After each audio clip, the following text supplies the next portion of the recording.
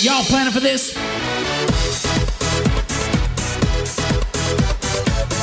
Hello, everyone, and welcome to a special edition of Reading Time with Jarvis. Normally in this episode, I highlight other books and resources that I have read that have made an impact on my practice. But today I want to highlight for you my own book, Deliver Massive Value. And actually what I want to do is play for you a snippet or two from my audiobook, the sections that have had the biggest impact on my practice. Now, obviously, they've all had an impact on my practice, or they would not have made it to the audiobook. But I wanted to give you a taste of the audiobook so that hopefully, and most importantly, you can take these lessons that have had such an impact on my practice and implement them in your own practice. Because as always, it is only the things that you implement, only the action you take that counts. Enjoy. Scrap your elevator pitch. Financial advisors receive a lot of terrible advice. Comes with the job, I guess. But one of the most common pieces of bad advice given to financial advisors is that we need a snappy elevator pitch prepared so we can share it with everyone we meet. It sounds like a good idea on the surface, but like most bad advice, this one almost always comes from self-proclaimed experts who don't even have any clients. The exact details vary, but here's the gist. When someone casually asks you, "What do you do?" you're supposed to respond with something like this. "I provide comprehensive wealth management services to a select group of families." Now, if this sounds like good advice to you, it's only because it's been shoved down your throat so many times that you've had no choice but to swallow the Kool-Aid. And hey, no shame. They teach this stuff in business schools all over the country. In fact, someone somewhere is probably cornering an unsuspecting dinner party guest right now with their own elevator pitch, and it's probably just as mystifying as the line above. Now, I'll confess that I myself fell victim to this bad advice for many years. In fact, the exact line used above used to be my own elevator pitch. Sadly, I spent many years and blew many potential relationships by using elevator pitches with no results. Actually, it was worse than that. It branded me as a desperate salesperson. So how is it possible that I, a relatively personable and somewhat charming individual, and objectively a very good financial advisor, came up with zeros whenever I attempted to deploy this time-tested piece of business advice? John Barron, my friend, longtime business coach, and guest on the Perfect RA podcast, summed this up perfectly in one of our episodes, number 79 if you want to look it up yourself, and he said, "We've been, as a culture in America, pitched so many times that it's something that people will go out of their way to avoid. It's the single biggest barrier to people wanting to engage with you. If you listen to the real pros as they navigate social settings, you'll find they never answer the 'what do you do' with an elevator pitch. Pretty much everyone gives a confident one- or two-word answer such as doctor, attorney, teacher, computer programmer, or truck driver. These professionals have figured out something the experts still haven't managed to grasp. Elevator pitches are intrusive and obnoxious, and no one wants to put someone else in an uncomfortable situation. When you launch right into your elevator pitch, you become an anomaly, an outsider. Worse, you've now abused the relationship by offering more than you were asked.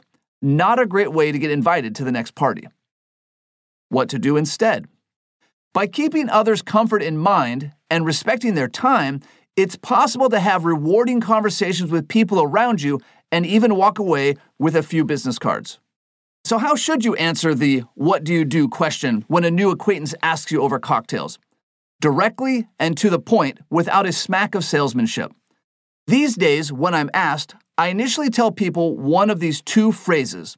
Option 1, I run an investment firm, or option 2, I'm a consultant. Both are brief, accurate, and to the point. There's no pitch, and each objectively true statement rolls off my tongue as smoothly and confidently as if it were my middle name. I've seen a few longer versions work, but you have to be smooth to pull this off. As such, it's not for amateurs. Here are a few examples.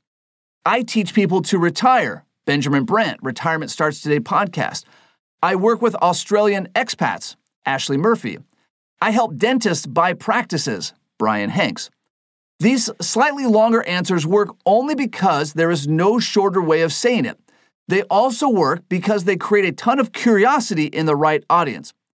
After you offer your short, polite company answer with a short, non-salesy explanation of your position, one of two things will happen.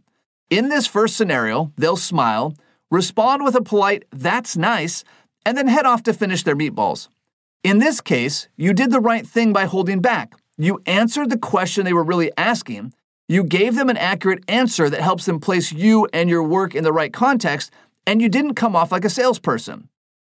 Scenario 2, if you're speaking with someone whose business interests or network might really align with yours, they'll get curious. They'll sit forward, eyebrows raised. When they lob you the follow-up question, you'll know you're home free. Well, what does that mean? Like a hedge fund? There it is. Now is the time to go into details. Now you're still on borrowed time, but you've been given permission to expand a little. However, it's even more important to not blow it and say the wrong thing. So how should you be answering? Enter the fast pitch. This is your second chance, and it's where the magic can happen, but only if your message is perfectly crafted and honed to perfection. Whatever their follow-up question, you now have permission to expand on your initial answer and take up a bit more of your company's attention. My response, which I only give to interested parties who have given me permission to expand on this very short version by saying something like, "You mean a hedge fund?" is this. Well, not really. When people retire, I help them not get killed in taxes. Now, here is why this is pure gold. If the person is not thinking about retirement and/or is not concerned about taxes, they say, "Oh, that's interesting," and we both move on. However, if they are thinking about retirement or taxes, they get really, really curious. Suddenly, a stream of questions comes out, which then gives me permission to expand one final time. So, you have a 401k or IRA, right? And they say yes. Well, the IRS is patiently waiting to take somewhere up to half of your account in taxes. Part of my job is to make sure this doesn't happen.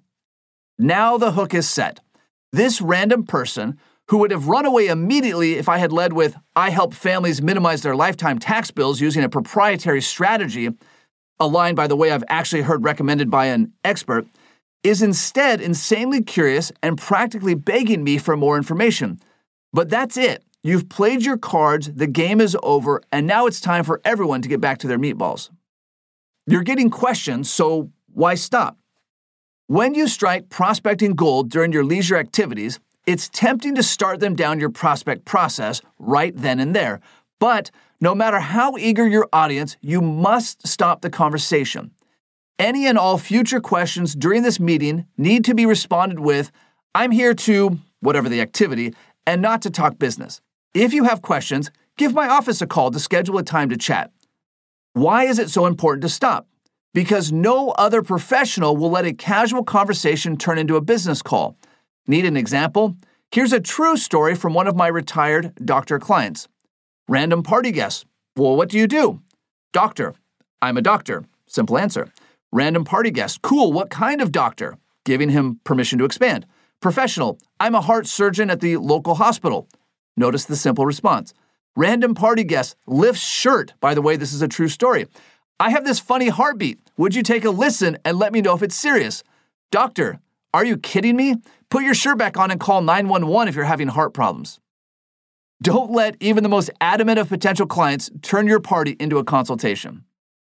Using this approach, not the heart attack one, but using the short intro line, I've gotten clients from boating, partying, rock climbing, dirt biking, mountain biking, charity events, my kids' school, working out, social activities, barbecues, and most anywhere else I go.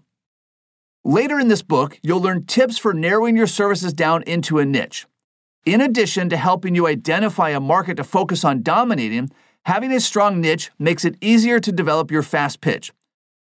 I hope you've enjoyed this snippet from Deliver Massive Value, the Financial Advisor's Guide. If you want to listen to the rest of the book, you can go to Amazon.com to buy the Audible, or you can visit my website, MatthewJarvis.com, to download the first 2 chapters as a PDF, to buy the paperback version, which I'd be glad to sign for you, or to download a PDF version of the entire book. So that's MatthewJarvis.com or Amazon.com if you want the Kindle or Audible version.